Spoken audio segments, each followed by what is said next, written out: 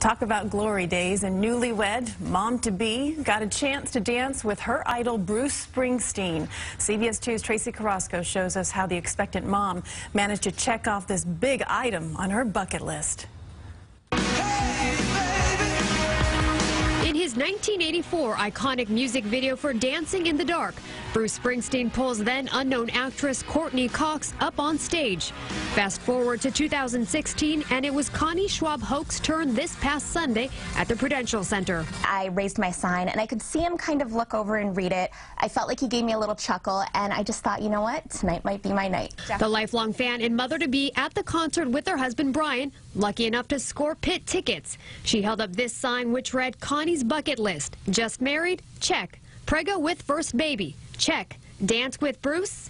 All that was missing was a check mark in that last box until Springsteen spotted her in the crowd. I know that Dancing in the Dark is a song that he usually likes to try to pull one of his fans up on stage and give them their Courtney Cox moment. It's kind of a blur.